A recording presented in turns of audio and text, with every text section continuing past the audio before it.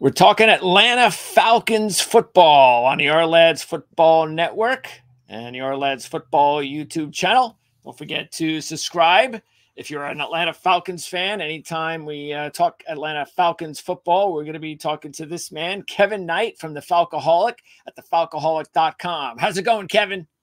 Good. It's been a minute, Greg. I think it was pre-draft was the last time we talked. So happy to be back on because I'm not sure if you heard the Falcons did make some moves in the draft that people are talking about. Yeah, I would have to think too, and this is maybe good for your channel because I would believe, because I did, I would have to believe that there's a lot of people who wanted to know how Falcons insiders and fans reacted. Mm-hmm. And you had live coverage. So I know you knew before your co-host did. So you were trying to keep it, and you did a good job of hiding the fact that you had a good poker face, and that was something else. So we're going to get into that in just a little bit. But yeah, I mean, did it help the channel out? I would imagine it was good. It would have. I mean, yeah, that aspect was definitely good. I know it was our best draft show. I think it's going to end up as the day one draft show. It's probably going to end up as our most watched show when it's all said and done. So. Good. Yeah, it's good for the channel, no doubt. I mean, as long as the Falcons aren't boring, usually it's good. So, okay. And then, of course, you were referencing the last time we spoke because we're in the same dynasty league together with some fellow OFN insiders and also the 5-6 of some really top end fantasy football experts, including, of course, the leaders there at Draft Sharks. So it's a very competitive league. And we pulled off our first trade, you and I did. Mm-hmm. Yep. So, you were able to, what was that? So you got Cook, James Cook from Buffalo. And what did I got the draft pick? I think you got the 2nd and 4th. Okay. Yeah. So, and I used that because I wanted to get, I believe that was the one that I got Mitchell, the wide receiver from the Colts, because I needed a really good number one receiving prospect. And I felt that he was the last guy that I really felt confident was going to be on the list that I could get. And that's why I wanted him. That's why I made that move. So yeah, that makes I desperately needed a running back because my 2 running backs were Aaron Jones and Austin Eckler, and I just can't see them playing all 17. Yeah, that could be really good. Yeah. So, yeah, you're right. And I also thought it was interesting because I thought for the entire draft that I was going to end up with Jared Wiley. I was like, you know what? Nobody's going to pick him. I'm going to get him at around the 4th round. I know I'm going to get him. He's there. It's somebody I believe in for the future. And then when the time came, there was just other prospects that were on there that I said, I have to go with the other prospects. It's just, I can't do this. And I was glad to see that you picked him up, especially since you have Travis Kelce. Yeah. I mean, it made too much sense. Yeah. Well, tight end is I was like, do I really need another tight end? I've got Kelce. I've got Sam Laporta. I've got Cole Kmet. Do I really need another tight end? Yes. Yeah. I'm just going to hoard them like Infinity Stones. I'm going to corner the market on tight end. So I think it's perfect. Yeah. Because if Kelce does retire in the next year or two, maybe you've got his replacement. And he's got a lot of potential. Anyway, so that's we're going to talk more about fantasy from the Atlanta Falcons point of view, including their top draft pick. So we might as well start, go head on in with the whole Penix deal. And you've had now some time to think about it. And the fans have had a little bit of a breather to think about it. Do you think it's changed at all, or is it way too soon? No, I mean, fans have definitely come around on the pick, which again, it's to be expected. Nobody likes to be sour grapes about their team's pick. I mean, no matter what, it's no fun. This is supposed to be a fun thing. And people are going to come around on picks. That's just the nature of it. And it's also the nature of, we're not going to really know the answer to most of the questions people are asking in terms of, was it a good pick? Was it a good move? No one, for any player, we're not really going to find out for at least a year, maybe 2, maybe 3, even for some guys. So you hope so. Yes. Yeah. So it's always going to tend toward optimism for most, except for the true haters, which of course, they're going to be haters no matter what. Good for them. But yeah, people have come around on it. I mean, I think it's just, it was very jarring in the moment. This is not something that's really been done, not to this level. This is This is by far the most expensive version of this particular style of team building that's ever been attempted. Whereas, you sign the quarterback to the most expensive contract in free agency, and then you draft a quarterback in the top 10. We've seen guys that have been on long-term contracts and drafting a quarterback in the first round. We've seen, that done a couple of times recently, with Mahomes, with Alex Smith, Mahomes and Alex Smith. We've seen it with Jordan Love. We've seen that has been done, but not where they've signed a quarterback that year, like weeks prior, and then taken someone in the top 10. And there's a lot of reasons why it happened. One of them is that the coaching staff knew they had to fix quarterback when they came in, but they didn't have a lot of time to set their feet because they got hired, and then free agent, by the time everyone's settled and they have assembled all of the assistants and everyone's there, free agency is like a week away. So they're like, okay, we need to fix quarterback. We're going to go get the best quarterback we can. And then the draft board was finalized after that. And they were like, actually, we love Michael Penix too. So we'll see if we can get him. And that's one of the things. If you have to bring in a new coaching staff, your timeline in the offseason is constricted, and you have to make decisions without having all of the information digested from your scouting department and all that stuff. And that's probably played into the sort of what happened with the timing and all that stuff. But if you're going to gamble on any position in the NFL, you should gamble on quarterback, because that's the one that has the biggest payout. You're going to, if you get it right, there's almost no way that you can overpay for a franchise quarterback. If you get a franchise quarterback, you could spend 3 first-round picks. You could spend, $300 million. You could do it as long as the quarterback's good and you're winning football games. You can't really overspend. So in that way, there's always upside for it. And in reality, the Falcons didn't spend that much. I mean, Kirk Cousins' deal is effectively 2 years with a couple of team options. And while it's not cheap to get rid of him after the second year, it's definitely not prohibitive in any way. I mean, you look at some of the guys who've been moved on recently, like Russell Wilson is a great example. Sure. Daniel Jones probably going to be an example here shortly in the next, year or so.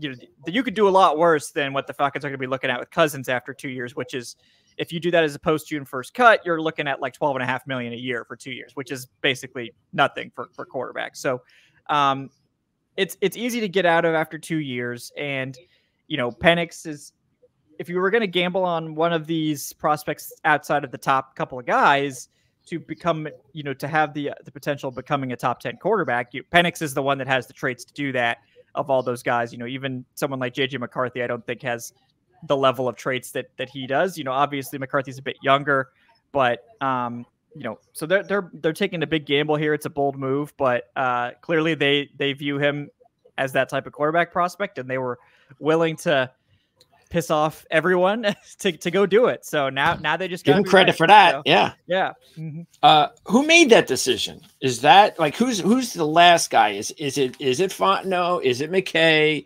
Who's making the final call?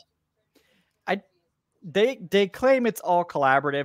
McKay is not involved anymore. Not involved anymore. So just get that out of everybody's head. He's no longer that influential with the. I feel like it was becoming a distraction. And they did this to themselves when they had the press conference after Arthur Smith was fired without Terry Fontenot there and with McKay there. I think after that they realized, oh wait, this is becoming a distraction. We can't have McKay here anymore. Okay. And they've more or less moved him out of football ops to more business side stuff. But honestly, I think Raheem Morris, the new head coach, is the one who's pushed for it probably more than anyone, because when he was the interim head coach back in 2020, his pitch to become the next head coach was that we needed to get a succession plan for Matt Ryan. Like, we need a succession plan for Matt Ryan. We need to do this immediately. We can't wait. We don't know how much longer Matt's going to be playing at a high level and whatnot. And he was absolutely right about that. And the team did not do that. But it checks out that as soon as he got back on the team and has a quarterback that had the same age Matt Ryan was in 2021 under contract, that he wanted to do the same strategy, which is we're going to get a successful kind of quarterback. And it's obviously, it doesn't necessarily help the team as much this year. And I think a lot of people were expecting more of an all-in approach when you do have a quarterback like Kirk Cousins signed for that type of money. But I think this is more of a, mini rebuild type of year where they're going to obviously they're expecting to compete for the playoffs. It's the NFC South. They play one of the easiest schedules. The first month of the season is not easy, that's for sure. But after that, it does calm down, especially in the second half. And they just don't have a lot of obstacles in their way, assuming that they can get past the Bucs. I think the Saints are probably gonna. This is probably the year the Saints take a dirt nap. That offensive line is just, it's taken too much damage, and Ryan Ramczyk not being able to play, it's just a brutal blow for them. So they really don't have too much resistance to winning the NFC South. And that doesn't mean they're going to be this great team, but sure, they probably felt like, that what they said, which is that we think we're going to make the playoffs. We don't think we're going to be able to be taking a top 10 quarterback again anytime soon without expending significant resources. So we'd rather expend the one pick now than expend multiple picks later. And now it just depends on if Penix works out or not. And if he does, they'll look like geniuses. And if he doesn't, people will be wondering, what if they had taken somebody else and actually built the team more around Cousins? And, we're going to be talking about that a lot, I'm sure, over the next 2 or 3 years. So, and, the more I think about it, because Dallas Turner was a big name. Everybody thought it's going to be receiver or Turner, but most people thought Turner. And I was never high on Turner. I'm just not. I think he's a good ball player. I think he's a fine ball player. I just don't think he's a special ball player. I don't think he's a top 10 ball player. And maybe that was part of the thinking as well, was, you tell me, was it, look, there's just not that player. There's not that difference maker. They went out. They got Mooney. They got Moore. They have London. So they've got the receivers. Maybe, do you think that's what it was also about? Not just, we got to get a quarterback. The quarterback's there. It's a deep quarterback class. We're getting a quarterback. Or was it, we'd like to get a quarterback. And I don't think that there's a special player at 8. So unless we trade back, it does make a lot of sense. Let's just go get the quarterback now. Yeah, I think the trade back was probably on the table. I think the Raiders wanted Penix. Now, obviously, the Falcons weren't going to trade Penix to the Raiders, but which, again, I think was actually kind of very clever to probably use the trade, like the making it obvious they wanted to trade down so that they could gauge who wanted to get Penix, and then probably got a bunch of calls to trade up for Penix, and they were like, okay, well, now we know we can't trade down because all these teams. So a lot of gamesmanship there. So that's pretty clever. But yeah, they wanted Latu. By all accounts, Latu was the Latu. So it wasn't Turner that they really wanted; it was Latu. It seems like it was Latu that they wanted. For me at 8, if they weren't able to trade down, it would have been Rome Odunze. I think you'd go all in on the offense with Kirk at that point. Sure. But if they were to trade down to 13, they probably would have been able to get Latu, given that he didn't go until 15. Yeah, that's true. Yeah. So, it'll be a game of what if. Like, what if you had got the extra picks from that trade down and you got Latu at 13, and would that have been enough to potentially win a Super Bowl with Kirk or not? And we'll have to see how it plays out. Maybe the team will be good enough with Kirk that everyone's fine with it. Maybe the team will be not good enough with Kirk that it probably wouldn't have mattered who they took, or whatever. But we'll see. The most painful thing will be like getting to the conference championship and just not quite being good enough and being like, well, if we had Latu or Rome or whatever, we have won the Super Bowl, and then that's a dark timeline that we'll want that to happen before we speak that into existence. But we'll see how it goes. But this is more of a future focused, I think, off season than most were expecting, especially after the Kirk signing came down. And it does take a lot of guts too, considering Raheem Morris, as you said, if he's really the one of the top guys, and it sounds like it, making the decisions that, hey, I feel confident, or I know based on my conversations with management, with the owner, I'm going to be here for a while. I'm not going to get fired in a year or two. I'm going to do a good enough job, because if you didn't feel that way, then you wouldn't care about getting a quarterback that may not even play for 3 or 4 years. So that's also something that we have to take into account. Yeah. I mean, Arthur Blank is one of the NFL's most patient owners. He does not typically fire coaches before they've had 3 years. That's usually, he's been very consistent with that. So I don't think that Morrison is feeling a ton of pressure to win right away. I mean, I think he's feeling the pressure because anyone with eyes can see that the Falcons fan base is absolutely ravenous to get to the playoffs. They haven't done it since 2017. Arthur Smith tried and failed 3 times, and did it the same way every year by basically neglecting the quarterback position and thinking that his scheme and the weapons he had assembled would be enough to cover up the problems, and that just kept getting worse. And Raheem Morris is taking the opposite approach. He's like, they didn't want a quarterback, we're going to get 2. Yeah, so, sure. So we'll see. We'll see how that changes. But we all know quarterback is the most important position in the game, and not to speak ill of Kirk Cousins before he even plays a snap for the Falcons, but his reputation, which is not really fair, but his reputation is that he's good enough to get you to the dance, but he's not going to be winning. He's not going to, you're not coming away with the crown.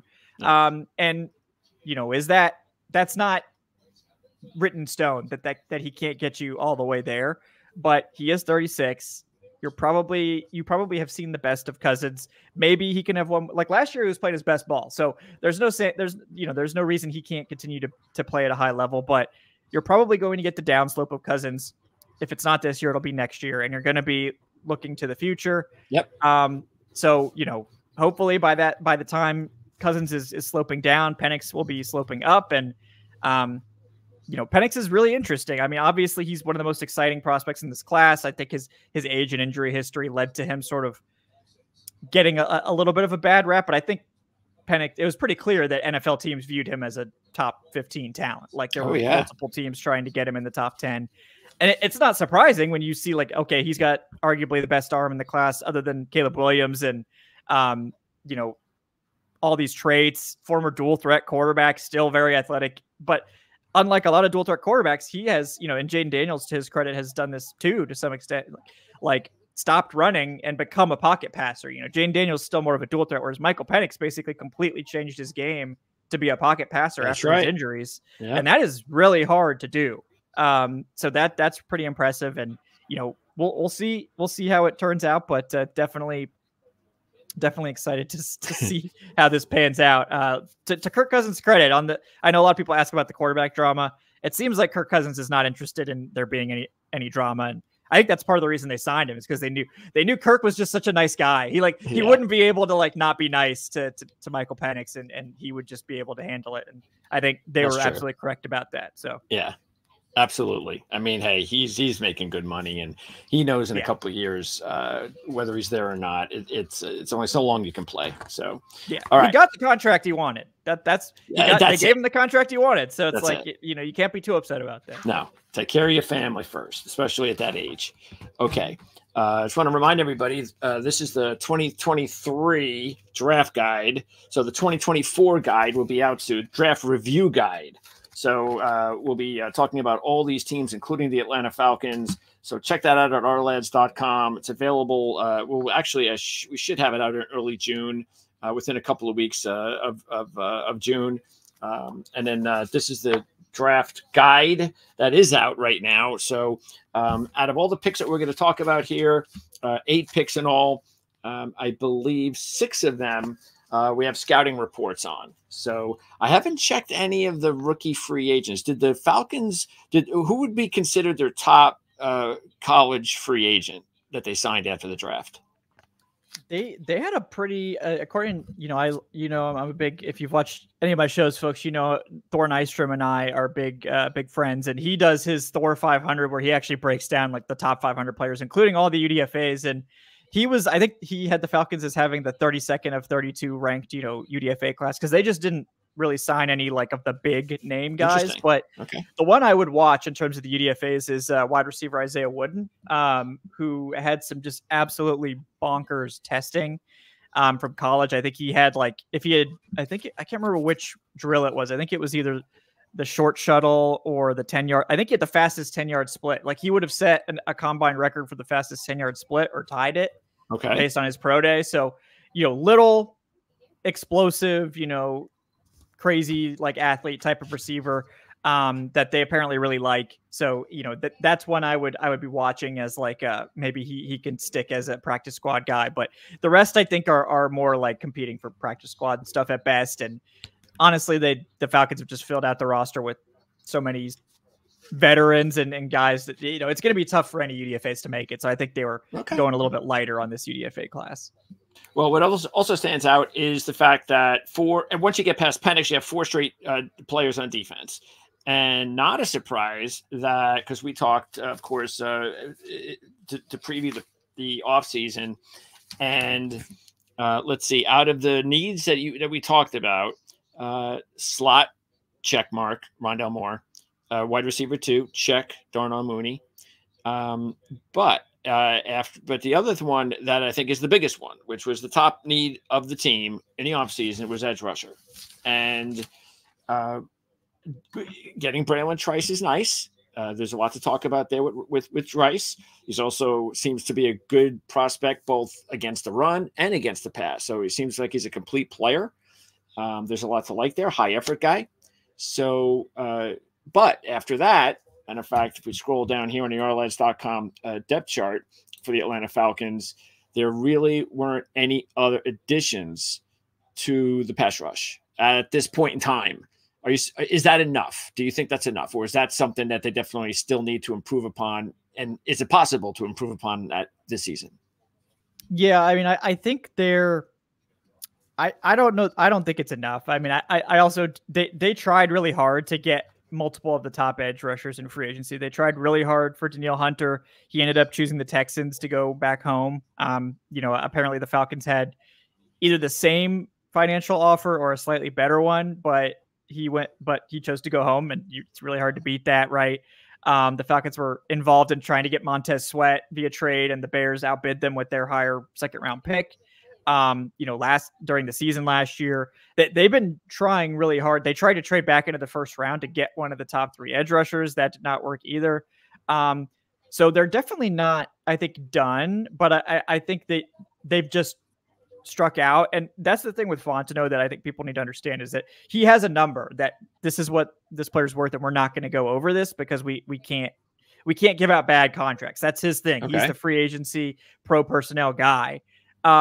And I think that's led to him really not giving out bad contracts ever so far with the Falcons. And that also means that they sometimes will lose out on guys. And we'll have to see. But you know, obviously they invested a lot in the depth, right? And they've got a lot of guys that should be long-term contributors, hopefully. Yep. But you know, they're expecting Arnold Ebiketie to be better. And this obviously going back to a 3-4 should help him. You know, he's definitely more of a stand-up rusher. Playing with his hand in the dirt last year was not a great situation for him. He got washed in the run. He was still a good pass rusher, but definitely couldn't hold up against the run with his hand in the dirt. You know, they've got Lorenzo Carter also going back to the more of that stand-up role. So maybe those guys are better there, but I still think you're really hoping for a lot if you're expecting them to be good starters. You know, Braylon Trice, I think everybody likes Braylon Trice. There's really, I think the problem with Trice is that he's just kind of a one-note rusher, in that he is a straight line power rusher who wins with effort, and that's going to lead to him probably being a solid NFL starter. The reason he went in the 3rd round is because I don't know that.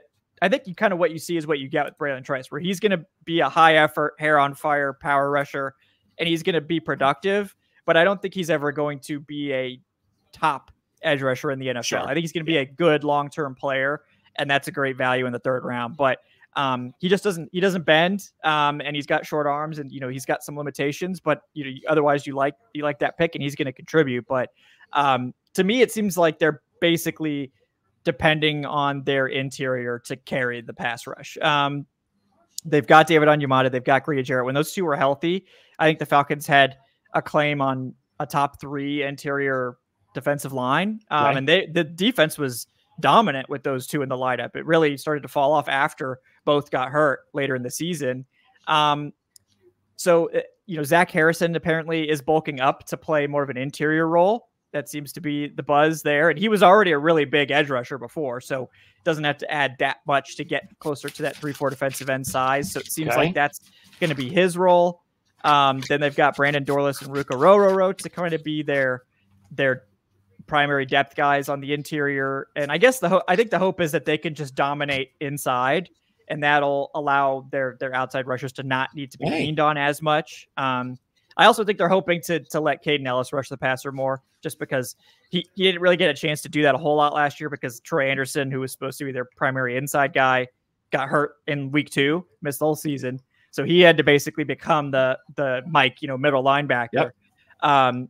And I think they want him to be more of that roamer blitzer type guy. So with Troy Anderson back, then I think they're hoping he could return to that. So maybe I think they're going to have to cobble it together is what I'm saying. But, I would definitely keep an eye on edge still as somewhere they could add if there's someone they like. And I know they're still in touch with Calais Campbell and stuff like that. So we'll see if anything comes of that. But yeah, you're right. Inside pass rushing is sometimes now, I think, more important. Based on what we know, especially when a lot of these older quarterbacks, the Bradys and Rodgers is still there, hopefully, but that's where you get these guys. You have a much better chance of getting them. You put pressure on them inside and don't want them to move up into the pocket, that kind of thing. Which is, of course, another big reason why the NFL likes quarterbacks that can maneuver back there. But totally good point. And let's pick up that point by talking about those players that they drafted up front, because as you can see in orange, that they added, these were rookies, that they added 3 up front. You mentioned row. You got Dorless, and then also with their final pick, Logue. So now, what about Dorless? Because Dorless, he's kind of perceived like, is he a tweener or is he just versatile? Is he a 4-3? Is he a 3-4?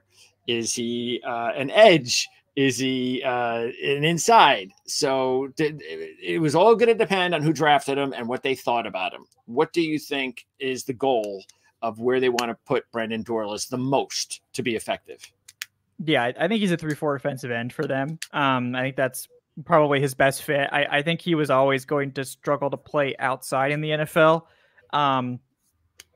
So I think they want him to play the 3-4 defensive end. He's probably going to be their pass rusher there, one of their main pass rushing rotational players. And I think the hope is that he can be someone who is a force to pass rush if David Onyemata and Grady Jarrett aren't on the field. Like because last year when those two guys left the field, they lost their pass rush basically. So they need more guys that can do that. I think Dorless can do that, and he'll have to bulk up a bit. Obviously, I think playing he was in the 280s at the combine. That's probably not going to be enough at the NFL level. But 283 to 290, 295, you can do like 7 pounds in an off season. But yes, sure. He might take a little bit of time to get up to that weight where he can be relied upon, in terms of the run game. But I think they're hoping for him to be a primary pass rusher early. And then with Rook, I think it's the other way. I think we know he can play the run. Like he's a rock solid run defender, got that incredible length. He's versatile too. I think Rook is truly versatile. Like Dorless is versatile. Rook is like, if you put 10 more pounds on him, he could play all 5 spots on the line.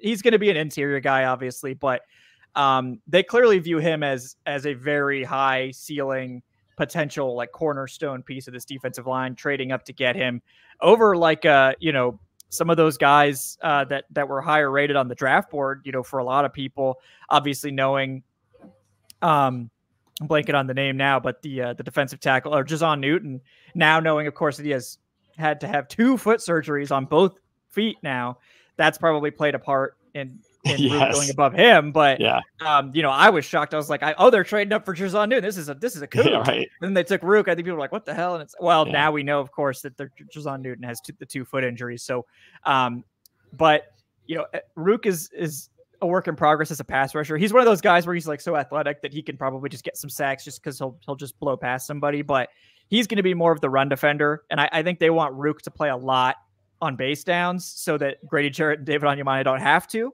So I think that should help the pass rush sort of by distributing the snaps. And then I think Zion Logue is their long-term nose tackle, like developmental player. I'm not sure he's going to make the roster. I will say this. I had him making the roster under the assumption that Eddie Goldman was a mirage once again, because we've never actually seen Eddie Goldman practice with the Falcons until now. We got footage of Eddie Goldman at practice yesterday. So he's out there. He does exist.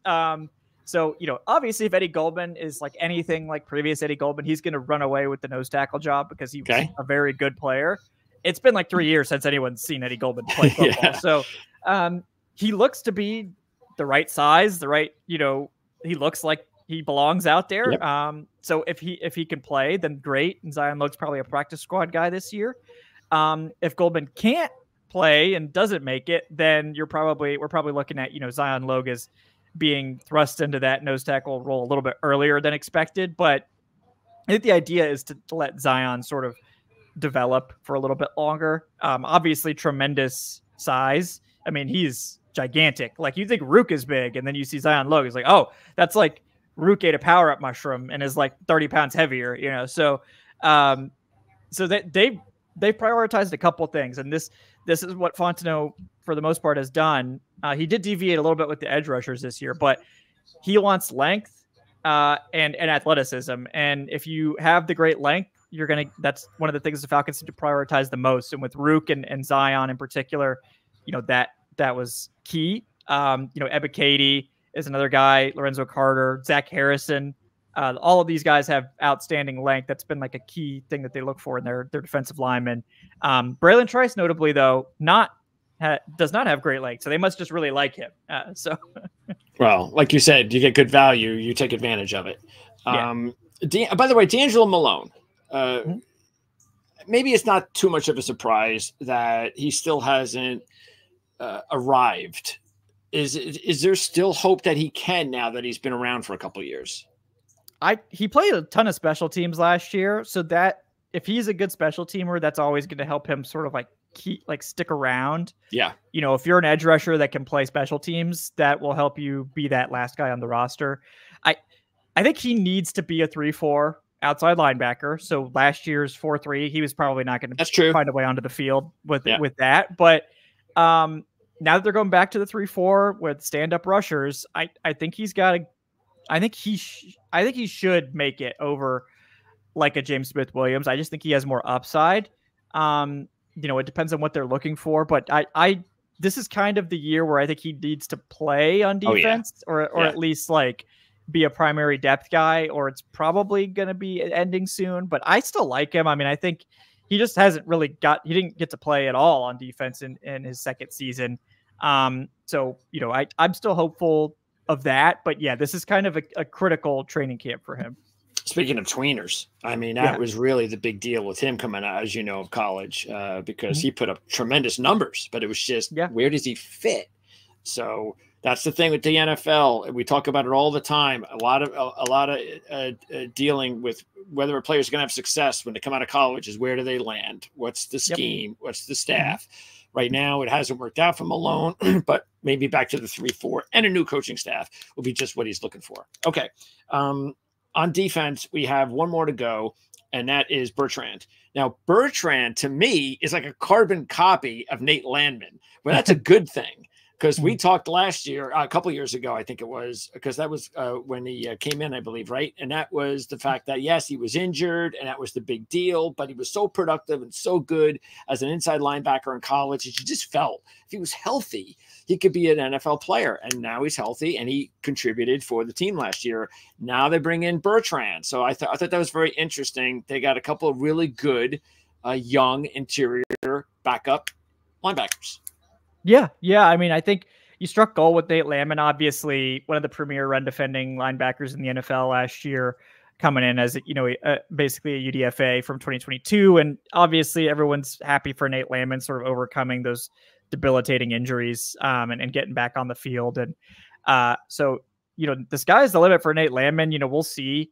It's going to be a battle, I think, between him and Troy Anderson to see who actually starts. I think obviously Troy Anderson has the physical upside to just be just one of one player in the NFL. I mean, you remember he was like a perfect 10 RAS at like 5 different positions, given his athletics. So, he can do it all. Obviously, he's the one that probably has the coverage upside that they want from their like Mike linebacker.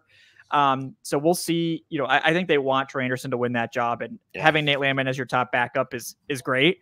With JD Bertrand, I love taking linebackers on day 3 because you find starters there every year. Like you want smart guys that know what they're doing, and are physical and are good tacklers. And that's exactly what JD Bertrand is. Super smart, experienced, doesn't have elite size or athleticism, more of like an average thing there. But even though he's really good on special teams, he is. Yeah. And he's great on special teams. So that he's gonna be your fourth linebacker. You don't have to worry about it. He can come in and play. He's gonna play great special teams. You just check a box. And with a 5th round pick, if you can find a guy that is gonna make your roster without question, that's always a great pick. So before we move out of the defense, I got to ask you, because one of the spots that we talked about that we felt there would be an upgrade at some point was at the safety position, and as you can see, nothing. So no veterans, no rookies. So, but if you look at the players remaining, the veteran free agents that are out there at the positions, in my opinion, the deepest position in free agency still left is safety. So do you think the Falcons will add one of those safeties at some point? And if so, who? Yeah, I mean, I think that, but Raheem Morris has gone out of his way to sort of talk up Richie Grant, and that's great. UCF legend Richie Grant, but it's, I'm not really trying to ride that train again. In this sort of Fangio style defense, at least that's what we sort of think it's going to be. You're typically going to have a more box focused safety and a more free focused safety. And obviously Jesse Bates is going to be the free safety, but maybe that makes it so a guy like DeMarco Hellams, who is a little bit limited in coverage, but very physical and played quite well as an enforcer type safety as a 7th round pick last year. Maybe that's good enough. If he's going to be more restricted to the box, maybe you can get by with that. You want more than that, but you can't necessarily fix everything in one season. So, but yeah, I mean, I think, I don't know why they haven't put in a call to John Johnson yet from the Rams. It's like he's played in this defense for years. He knows exactly what to do. He's not going to be crazy expensive. I would just sign John Johnson, let him duke it out, just bolster the safety room with him and be done with it. But we'll see. It seems like they're committed to just having as many young and like competitive, like young players as they can until camp. And then we'll probably see some more veterans added later. But the same thing at corner, right? They added Antonio Hamilton in free agency, but that's it. And it's like, okay, again, it's like, Akello Witherspoon from the Rams, right? A guy who started basically all season last year, wasn't very expensive and did a decent job. Obviously knows the scheme. I don't know why he's not in here, but it seems like they're wanting to sort of ride out the summer with the young players and see if they can find any diamonds in the rough, and then we'll probably see some veterans added later. Okay. Makes a lot of sense. And by the way, D. Alford, you feel that he is without question the starting nickel. He should be. I mean, if he, they benched him last year for no reason. I mean, they're like, "Oh, I'm sorry, D. You must be tired from returning those punts. So you're no longer a starter." D. Alford should be the starter without question. But Jerry Gray loves Mike Hughes, another UCF legend. But this is really hurting me to argue against these UCF legends all the time. But if I can say it, then it must be true. So that's true. That's give him credit. Okay. Offensively, besides Penix, there was only those last 2 picks. Excuse me, the 2 of the last 3 in the 6th round. McClellan, a running back, and Washington, the wide receiver from Illinois, who really just had one good year. That was last year. McClellan, same thing, really. So both guys coming off a good one final last season on their teams. McClellan has had a couple of injuries that he's been dealing with, so I know that was important as far as his medicals. Do they look at McClellan as, again, he should be able to help on special teams right away, but he's more of like a kind of like a developmental guy, kind of like a guy that we're going to put him on the roster. He's going to play special teams, and then hopefully in a couple of years he can be a part of like a 3-back rotation. Yeah, I think they like McClellan because he can fill in. They just didn't really have a great option if Bijan or Algier had to miss time last year, but especially because Avery Williams was out for the season, so they were just really thin there. Jason McClellan, really good pass blocker, does kind of checks the boxes. He can do a little bit of everything. He doesn't have the upside of those other 2 guys, but he's going to be the 3rd running back, I imagine. He can pass protect if you need him to. He could catch some passes. He could do all that stuff. I don't think he's like a super high upside player, but I think he's good. Like, I think obviously the injuries hurt his draft stock, and you know, I think they just wanted to make sure they had a third guy in here to take carries if they were missing one of their top guys. Because Avery Williams isn't really a running back that can take a lot of carries. He's very much like a returner, change of pace only type of running back. And we've seen it before where like the Falcons had injuries, and then it's like, okay, we got to give Avery Williams like 7 carries, 10 carries. That's a lot for him. So I think they wanted a more solidified running back to do that with Jason McClellan, and they'll have Avery Williams play mostly return stuff, maybe some gadgety stuff. But yeah, I like McClellan. I think he's gonna make the roster for sure. I think he'll end up being the running back 3 in terms of guys that are actually going to play snaps. But given like what we're probably going to see is Bijan just play as much as he can. Yeah, that's true too. Algier played the other ones, and then they got no somebody problems gets hurt, there. then Jason will come in. Yeah, no, I think Bijan's gonna play this year. There's your if people were wondering that fantasy question. I mean the Rams ran Kyron Williams, who's like a small running back, like 75% of the snaps. So if they can run him that many snaps, I think that we're probably gonna see Bijan do the same thing. So. What was that? Kyron Williams, the Rams used him as like a bell cow, and he's not a big guy. That's true. You got Bijan. It's like, okay, I think he's going to get the same treatment. Even, and no offense to Kyron, had a tremendous season.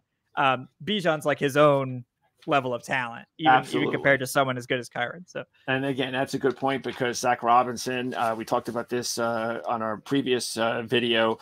Of course, he's coming in from the Rams, and that's why no team, I think, in the NFL is going through a bigger transition scheme-wise on offense than the Atlanta Falcons. So yes, going from not using, I think you're about to make the same exact point. Yeah. So the fewest 11 personnel snaps to the most in one offseason. Yeah, crazy. Okay, and then Washington. What do they see in Washington? Well, they like him a lot. He's basically been the primary target during rookie minicamp, OTAs. As the other guys are, obviously Drake London and these big name guys weren't there at rookie minicamp, but Washington has been the star so far of the wide receiver group.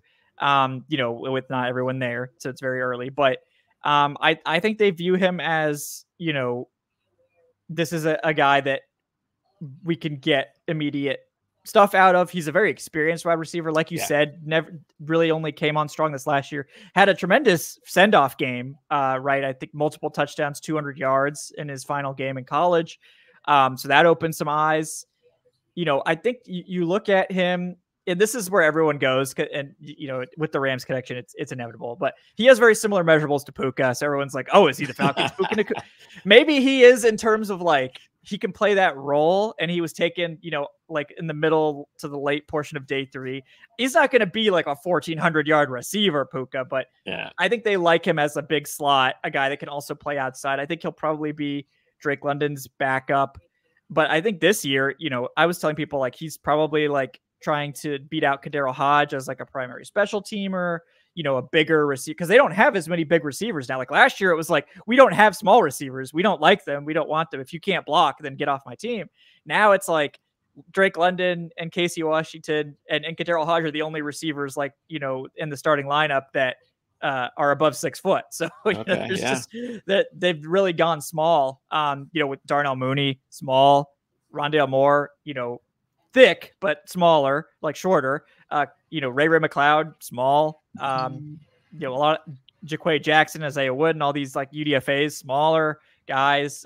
They do have some other guys that are bigger, like Josh Ali and Chris Blair and Matt Austin and those guys. But in terms of the guys that are likely to make the roster, it's probably going to be a lot of small guys. And again, more big transitions for this Falcons team. And really, what's important to note too, though, is that when you take a look at the depth chart, and you mentioned Hodge and you mentioned McLeod, well, that's 6 receivers. That means, do you feel that this is their team, that they're going to trust what they have? Because again, if you're running a lot of 11 personnel, you have one injury, you need depth. And to make it run properly, do you think they have the adequate depth? And give me some players. You mentioned Jackson. You already mentioned Wooden. Right now, if they did keep, let's say, I don't know if they're going to keep 7, but let's just say 6 or 7 receivers to the active roster. Do you think Wooden and Jackson or anyone else, because there's a bunch of names there, have a legitimate shot, you think, to make it? Yeah, I mean, I haven't seen enough of these guys to know for sure, but I think Wooden is definitely one to watch. You know, he's kind of more in that sort of slot role that they're going after, which is these like very athletic slot receivers. You know, Rondale Moore obviously is a tremendous athlete.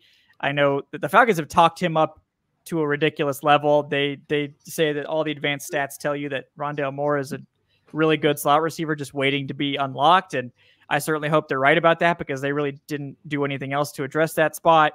You know, Ray McLeod is kind of like a lighter version of Rondale Moore, and that he can do some of the same stuff, but doesn't have the, you know, Rondale Moore is just like built almost like a running back in some ways, whereas McLeod is definitely more of a slighter build. So Wooden is kind of more like a Ray McLeod style player, very athletic, but slighter. So I mean, I'm watching Isaiah Wooden. We've seen Josh Ali make this roster multiple times over the last couple of years as like a versatile guy. You know, I don't think there's a whole lot there, but he's someone to watch. And then Mac Austin, they brought in from the CFL, who's another bigger receiver. You know, I'm interested to see if he can make any noise. But yeah, I mean, I think they're going to carry 6, and I think that the 6 are the top 6 guys, you know, that you guys have on your depth chart. And then they're probably going to carry a bunch of guys on the practice squad, probably like 2 or 3. And then go from there. But I think they view Casey Washington as a guy they can depend on to step in if they have an injury. We know Kadero Hodge can play too. He played well last year. He can play outside, inside. So they have some decent depth. It's not like great depth. Like if you had Roma Dunze in this room, it'd be like, oh, wow. Okay. Now this is a great wide receiver core. Yeah. But, you know, so it's a little bit thinner than it could have been. I think a lot of people were shocked again that we didn't see a wide receiver pick earlier in this class. But it was a deep class, and they clearly felt like they could just wait and get somebody they liked later. And hopefully Casey Washington is that guy. But yeah, everyone's like, oh, he's the Falcons' new Puka Nacua. It's like, well, yeah, relax. Maybe not everyone is Puka Nacua. Okay? No, that was not pretty crazy. Yeah. But it also shows you what kind of a coach they have and a quarterback. So not to say Cousins isn't good, but that was all the stars just aligned. And that's why it's special. Okay, so those are the draft picks. I can ask you a few more things before I let you go. We've already talked a little bit about some of the other needs. So we mentioned maybe there's safety, maybe some more edge rush. Do they need more? Because this is something else we talked about. Because they didn't seem to add. Do they need more offensive tackle depth? They really like Storm Norton. When he had to fill in last year, he was good, like the best he'd ever played. I think they're pretty happy with him. They brought him back. Tyler Vrabel also had to play a game when the Falcons actually lost 2 tackles in one game. And he basically shut down the Bucs pass rush as a former UDFA. So I think they're pretty happy with their depth tackles right now, that they feel like they've got 2 guys they can develop. I think, you know, long-term, you're looking for a Caleb McGarry replacement, because I think it's pretty clear that this team is going to a more pass-first focused. I think pretty much everyone else on the roster is absolutely fine with a more pass-first approach, except Caleb McGarry, who we know is very much a run-focused tackle and has struggled in pass pro. Now, he was fine last year. You know, it wasn't a huge problem, but I think if you're going to Kirk Cousins, Michael Penix, you know, the Falcons are probably going to prioritize getting a pass protection focused right tackle. But that's probably not going to be this year. Yeah. But other than that, I mean, I think they're pretty happy with their offensive line as a whole. I think they're more or less going to return every single player on the depth chart from last year. You know, they're keeping Storm Norton. They re-signed. You know, they got Ryan Newsel, who had to play center for a game or 2, and he did a good job filling in. They've got veteran Kyle Hinton, who has been able to play tackle and guard before. They've got their 7th round rookie Javon Gwynn in the building too. So they're probably just going to keep the same, you know, 8 or so offensive linemen they kept last year going into this year. And that's that continuity. We know it's important for the offensive line. So I think that's what they're hoping for. Really, we're just hoping that Matthew Bergeron like takes the next step, because he was fine last year, but not necessarily a difference-making left guard. So if he can become a difference-making left guard, then all of a sudden, you know, you're looking at this. This was already like a top 10 offensive line, but if you could get Bergeron to sort of take that step, I think you're feeling pretty good about where this is headed. Yeah, because it did happen pretty quickly. They did a really good job over the last couple of years transforming the offensive line, and it wasn't like they needed to do a whole lot. They just had to hit with some of their picks, and also it was nice that Dahlman has now become a fixture there, at least for now at center. So yeah, and of course McGarry.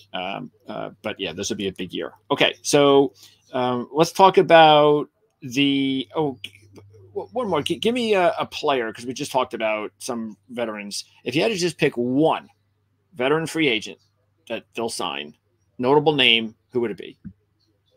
Yeah, I think to me, the one that I keep coming back to, and I know we talked about him earlier, you know, I think I'm just really on John Johnson as the guy that I think that they should just go get. You know, I don't, you know, the fact that they haven't yet is a little bit interesting, because you'd think those sides would want a reunion. So like, you know, why hasn't it happened? But, you know, I think either him or Akilla Witherspoon or one of these free agents, I don't think they really want to spend like a huge amount on it. Like, I don't know that they want to go sign, you know, Justin Simmons or any of these super expensive safeties. I think they feel like they're okay if they get more of a mid-level guy to just pair with Jesse Bates. But I think that's definitely someone they like. And then, you know, corner is the same thing. Like maybe they go for an Akilla Witherspoon or somebody like that to help solidify that room. You know, there's Johnson's the big name. Yeah. That's the one. If it's just one, that's the one you want. But yeah. You think it's possible they want him as well? Is that something that? Yeah, I hope so. I hope they do, but we'll see. Yeah, right. It would be nice. They're there, so when they're there, and the Falcons have the money, right? Yeah, they have the money to. They haven't really pushed their cap at all. They have not restructured. They have not extended AJ Terrell yet. They haven't really done much to create space that they could probably create 50 million if they needed to. So like, yeah, it doesn't seem like they're going to, which again is sort of me saying like, wow, this is more future focused than I was anticipating. Like, it seems like they're sort of content to leave contracts alone as much as they can. And then we'll see, you know, if they need to touch stuff, but basically they can make any money they need to at this point. All right. Overall grade. What did you already give him one for the draft? Yeah. Yeah, I'll give him a C. I mean, I think this is a wait and see draft, so that's why it's a C. You know, and pretty much all drafts are like that. If we're all being honest with ourselves, it should be. Just give every draft a C, but that's boring. You know, it's for the content, right? But you know, I think I can't go any lower than C, because when you gamble on a quarterback like that, it's really just we're going to see in 2 years if we're correct about this, and if it is, then it's an A+. I do like the defensive line emphasis. You know, I didn't love trading up for Rukaroro, but you know, hindsight is something, right? And you saw the Rams make the most expensive second round trade like in NFL history pretty quickly after the Falcons traded for Rook to go get Braden Fisk, you know, and they traded drastically more than the Falcons did to go get Braden Fisk. So clearly there were a lot of teams in a blitz to get those interior guys there, which surprises me that Dorless didn't go until the 4th round after we saw these guys fly off the board. But yeah, I think it's a C. I think you like the defensive line picks. We need to see these day 2 picks actually hit, because that's been Fontenot's biggest weaknesses. These day 2 picks have just not panned out. Obviously, Bergeron looks promising, so that could be a good step in the right direction. And, you know, I'm not writing off Troy Anderson or anything like that, considering he missed his 2nd year with an injury. But, you know, we need to see some of these 2nd round picks pan out, and this could be a good year for that to potentially happen. But I like the emphasis on the defensive line, that they've needed to do that for a while. They didn't really do it in the way people thought they would, but they did still emphasize it. So we'll see how that pans out. All right. Now, where did Penix go in our draft? I think he went right before me in like the 2nd round, or maybe. Okay. I don't know why I can't. Right after. They've like disappeared. The mock draft. The draft's kind of hard to pull up after it's over. Yeah. Yeah, it's a shame, but yeah, I do remember that. I remember that he was kind of one of the quarterbacks that was like he was last out of the top 5. I know that. So yeah, it's because he's not going to play for 2 years. So people are like, well, do I really want to stash this guy for 2 years? You know, and take up a roster spot? And like, yes, somebody will, but wasn't going to be me. I don't have any room for quarterback stashes. I don't even, you know, at this point, I'm so desperate for quarterback. because I took the bad bets of Justin Fields and Desmond Ridder last year. So, you know, that was not great. Yeah. Yeah. Fields, we don't know yet about Fields. So, yep. you know, he's it better could coach change. now. Yeah, it could change, you know. Your former coach is coaching him now. So, oh, great. Yeah. That fills me with so much confidence. Yeah. Right. No. Yeah. But, yeah. Okay. So before I let you go, I want to talk about the schedule. So what was the reaction by the fans? What did you think about the schedule? Yeah, it's 4 primetime games after not having any the previous year. So what a difference a quarterback makes, or 2 maybe. The Falcons are playing a lot of primetime games. They're playing a lot of primetime games early. They have 3 in the first 5 weeks. So the national audience is gonna get to know this Falcons team. So I guess we'll see how that goes. That they have a brutal opening. They play Pittsburgh at home, which theoretically is not that difficult, but the Falcons have only beaten the Steelers twice in NFL history. So, you know, that makes it a little bit more difficult. You know, that the Steelers have just typically had their number, but it is in Atlanta. It's week 1. We know the Steelers often open the year a little bit shakier than they finish. They always finish strong, it seems like. But week 2, you know, they have to play the Eagles in Philly, and then they have to come home and play the Chiefs. So they have to go through a gauntlet those 2 weeks. Then they stay at home and play the Saints in week 4. That is a pretty tough way to start the season. That's almost like, man, we better beat Pittsburgh. They have to beat Pittsburgh, or they're looking at 0-3 going into that Saints game, and that would be bad. Now, the finish of the season is like 6 winnable games in a row. So, you know, they can probably make up ground there. But that's what we've said every season with this team, you know, and they've failed to make up ground there essentially. So, you know, it's not a hard schedule on in terms of the teams they're playing, but the early arrangement is tough. Doesn't look bad at all.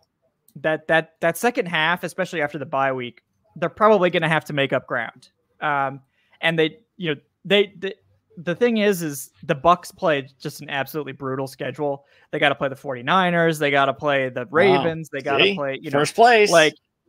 And so they get this gauntlet, and the Falcons don't. And it's like if the Bucs just falter a little bit and just end up as like a 7 or 8 win team, the Falcons probably just run away with the division at like 10 wins, just because, like, you know, the Falcons just have the easier schedule. So, like, that's the win total. Mean that it doesn't. That's why they're 9.5. Yeah, it's just which I thought was kind of high. I was like, wait a second, 9.5 for the Falcons, but the quarterback. A lot of this is all about the schedule. Yep. So, you know, and we'll see how these teams actually turn out, but they're probably going to go on a winning streak that last, you know, month or 2 of the season. Hopefully, finish strong and go to the playoffs with some momentum. But you know, they got to survive that opening. That's the only thing. Yes. I think they got to win week 1. Then you can weather a couple of losses from the Eagles and the Chiefs, and then hopefully you come back home in week 4 to beat up on the Saints. And that then all should be well. If you just leave week 4 at 2-2 with a win over the Saints, and you're totally fine. So because there's only one really good team, maybe once you get past that first 3, and that's Dallas. You play Dallas. We don't know. We don't know. We don't know about the Chargers. We'll see what happens. We don't know about some of these other teams. So that's why the schedule is the schedule. That's why you play the games. Yeah. That's it. Yeah. We saw in the AFC with all those quarterbacks that got sidelined, that it just made life a lot easier for good old lucky. They seem to never get any injuries. The Kansas City Chiefs. They just keep moving on. No injuries. More like off the field stuff, it seems like, with the Chiefs. And they can handle that. But on the field, they've been pretty fortunate. You know, one of these years, you would think it'll catch up to them. It has to. I mean, come on. Maybe. Yeah. But as I just would like to see the competition, though. That's it. Again, I know Atlanta's in the NFC, but the AFC could be a lot more competitive, and if they can keep those quarterbacks healthy. So hope that we get more healthy quarterbacks this year. That's for sure. Last year was just brutal for fantasy. That was brutal for fantasy. It's terrible. Yeah. I mean, I had Aaron Rodgers, and and then you got Deshaun Watson, and we can go on and on. So, and it was just brutal last year. The amount of quarterbacks, I don't even know if it was a record. It might have been, but the way everybody was talking about it, because it felt like it. It was just so many. We're looking at somebody's second string and third string quarterbacks, and it was like, what the heck is going on here? Yeah. I hope we all hope it comes to an end, and we can get these guys back. It just overall much better football. Okay, so Kevin, you have the show on YouTube now. Is that 5 days a week? Yeah, just Wednesdays. How do you do that? We do Wednesdays live, and then we usually do 2 other recorded shows, usually Monday, Friday for that. Now that we're going in the off season, we might go down to 2 some weeks. But yeah, it's usually between 2 to 3 shows a week, and 8 p.m. Eastern on Wednesday nights. If you're looking for that live Falcons coverage, we just did part 1 of our season predictions on Wednesday. So you can check that out. We've done a lot of work on Penix and on the draft and the off season. So if you want to watch about 6 or 7 shows on that topic, they're all lined up. And people did watch them because people are just obsessed with Michael Penix and that whole decision. And it's fascinating. It's going to be fascinating seeing it play out too. So, by the way, Manuel Correa, he has a comment here. Ram fan here. You guys smashed the draft. Oh, okay. So, well, look, I mean, I sure hope so. I hope smash is a good thing. Yeah. Yeah, right. That's typically true. It is. Typically it is. Typically, yeah. I mean, it could be like we just broke it beyond repair, but yeah, I'm going to go with Penix, Trice, Ruka Roro, and Dorless going to be killer. Yeah, I think it absolutely can work out. At least there is there's a lot of upside with this draft. So that's what we're holding on to at this point. So. Yeah, absolutely. And by the way, Manuel, you have nothing to worry about there because I believe your general manager is the most underrated in football. So he's done a great job the last couple of years. And you mentioned Fisk. I'm a huge Fisk fan. So I'm not surprised the Rams gave away what they gave away. That guy's going to be awesome. He's not Aaron Donald, but he's going to be awesome. So I love what the Rams do in the draft, and that's going to be you don't have to worry about them because you played Seattle right out of the West this year. I noticed. I think I saw that. Yep, Seattle. Okay. What are the divisions that you play? You play the AFC, NFC East, and AFC West. Yeah, AFC West. AFC West. Okay. So those are the 2 divisions. Okay. Yep. All right. So anyway, we're out of here. Kevin, appreciate it as always. We'll definitely be talking Atlanta Falcons football at some time around training camp to preview the upcoming season. We'll have a lot more to talk about. Hopefully, just like fans, we all hope during the summer, no news is good news. So we don't want to hear anything about our teams in the summer because the only thing you can hear about injuries. So hopefully it's a quiet summer, even though, again, it's possible the Falcons will add a player. We know who's on the top of your wish list. So best of luck there. And again, thanks for doing this, Kevin. Always appreciate it. Absolutely. Thank you. You got it. Don't forget, subscribe, like, and share. And if you want to check out more Atlanta Falcons football, check out the Falcoholic.com and also their YouTube channel. We'll see you next time here on the Our Lads Football YouTube channel.